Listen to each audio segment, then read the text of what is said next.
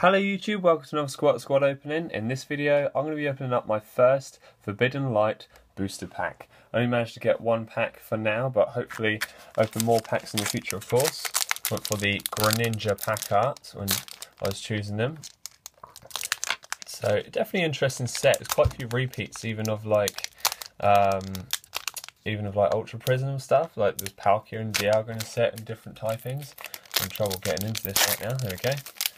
I'm not so fussed about that. I mean, we've just seen them cards, so it's strange to me to have them again. But there's definitely some good looking cards in there, Greninja being one of them. I like that Greninja's in this set.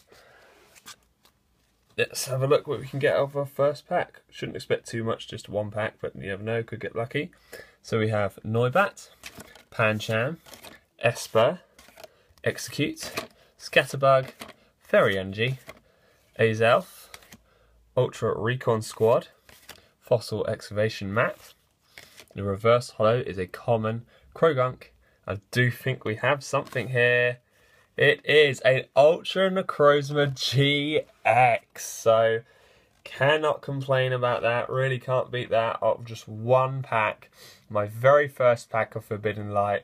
And we get the mascot of the set, Ultra Necrozma GX.